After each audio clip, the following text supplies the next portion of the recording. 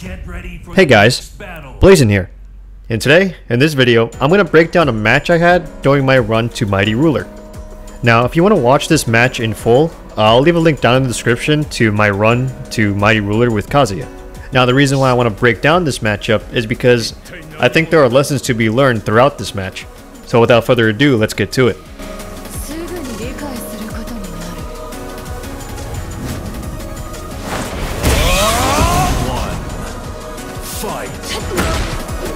Alright, so lesson 1.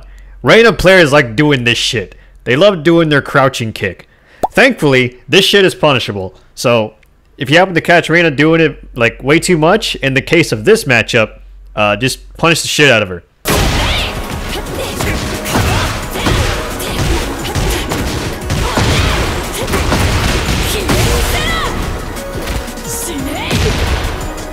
Now here, I'm not entirely sure what happened. Obviously the frame I paused it at, it looks like I blocked, but there may be a chance I might have pressed a button. So I think this situation is probably my fault.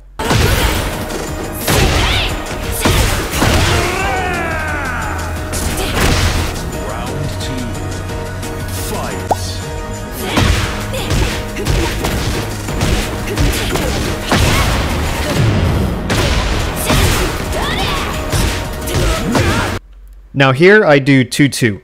Now why do I do the 2-2 string? Well, I briefly touched it on my run to Kazuya Mighty Ruler video, but the reason why I do it is a plethora of reasons.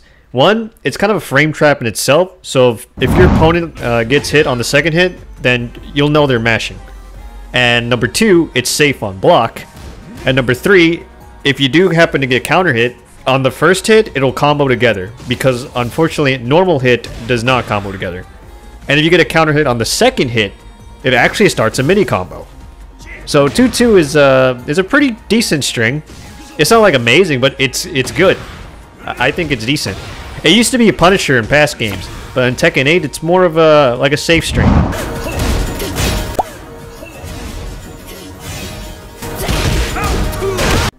Alright, now here I do Kazuya's 1-2-4-3 string. I abused the shit out of this string. I use it a lot.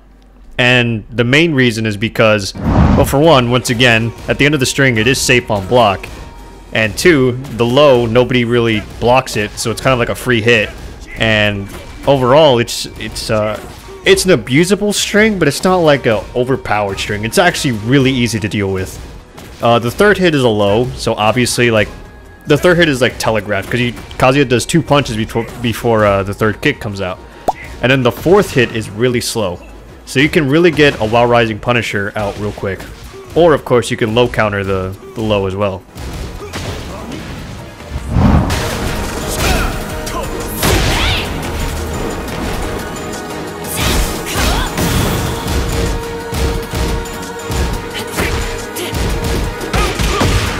Now here I just want to highlight my patience during this pressure. I know Tekken 8 is all about aggression and shit, but sometimes playing defense works out. See, this random player did her while rising 4-4 into a stance, but if you do that on block, that's punishable, and therefore that was my opening. You can't apply this to everybody, obviously, especially if you don't know like frame data, or like when is or when isn't your turn. But hey, sometimes it pays to be patient, especially if your opponent is dumb and is doing negative stuff on you. Be honest, how many of you would have pressed a button during this sequence?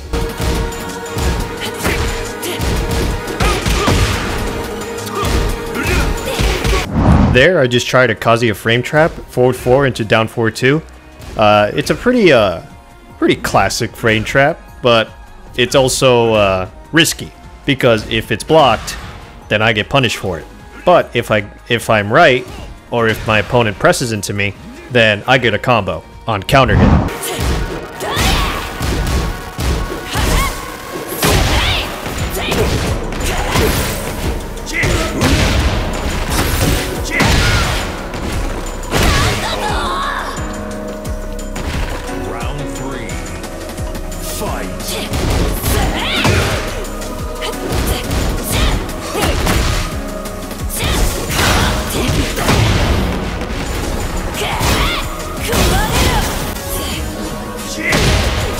Now, what happened there is that I predicted Reina was going to throw me, And remember, throws are high in Tekken, unlike 2D fighting games, so you can actually duck throws in this game.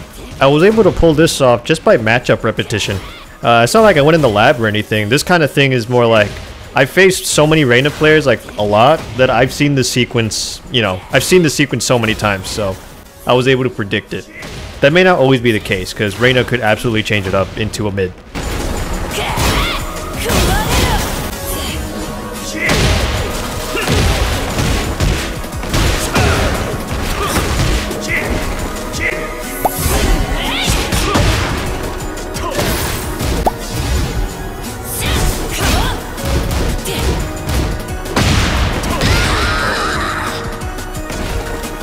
Now in this sequence, Reina is doing a bunch of highs, and there was only like one mid.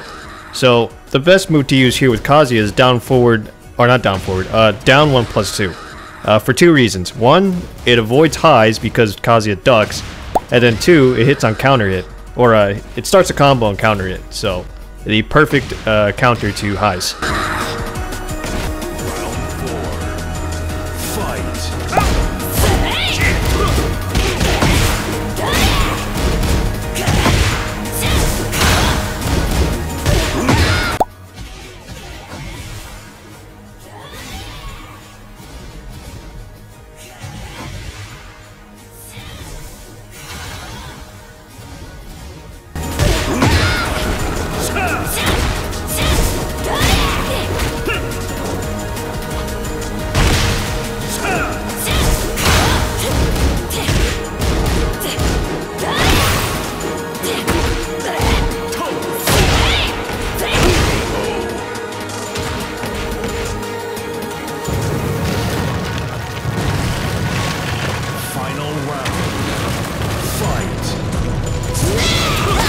There, I whiff punish Reina with forward 3. A pretty underutilized move from Kazuya. It's kind of like a Street Fighter move, where it's like, if you do it point blank, then, you know, you're really, like, you're punishable. But if you space it correctly, or if you land a hit on it, it's really good. Obviously, if I were, you know, if I were a god, I would have electric that, but I am no god, so forward 3 is my choice.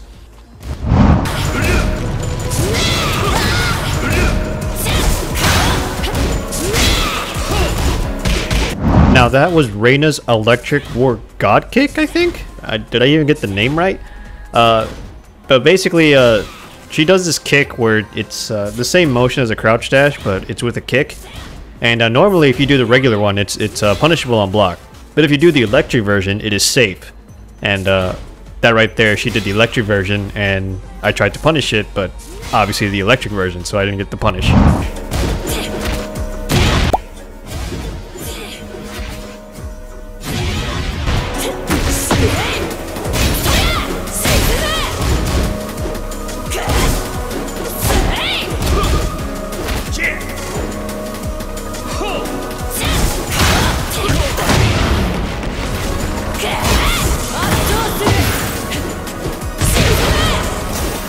Now, this is something to point out. Look at the health difference between me and Reina. You'd think looking at the health that it's over for me. But it is this sequence that I fully realized this Reina player has very weak defense. Now watch how I make this comeback.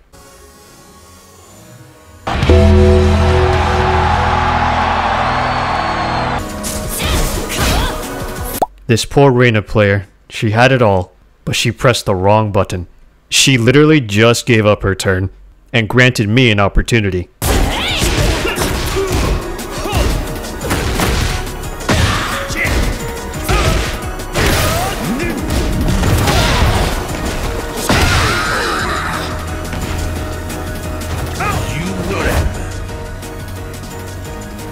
And that's going to do it for this breakdown. I am going to play out the second round, or like the second match. The second match is a pretty good representative of me pretty much downloading her. So the second match, I steamroll her. And as a result, there isn't much for me to break down on the second match. So I'm just going to let that play out. But if you enjoyed the breakdown, please leave a like, subscribe if you enjoy the content on this channel, and until next time, peace. Fight!